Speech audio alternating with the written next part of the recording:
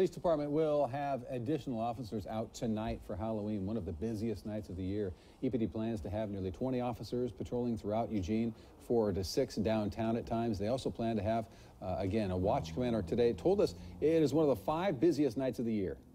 If it were a Friday or Saturday night, I would maybe give it number 1.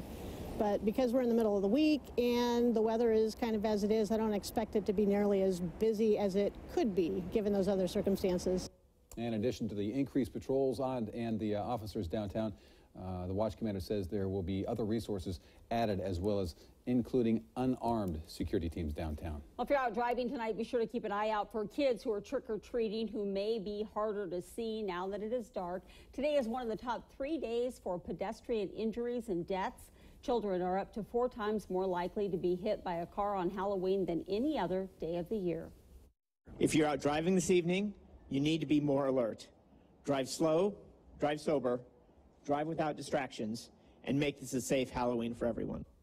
Now, if you're a parent, use reflective materials on costumes, add a flashlight or strobe lights, and make sure you talk to your kids about safety.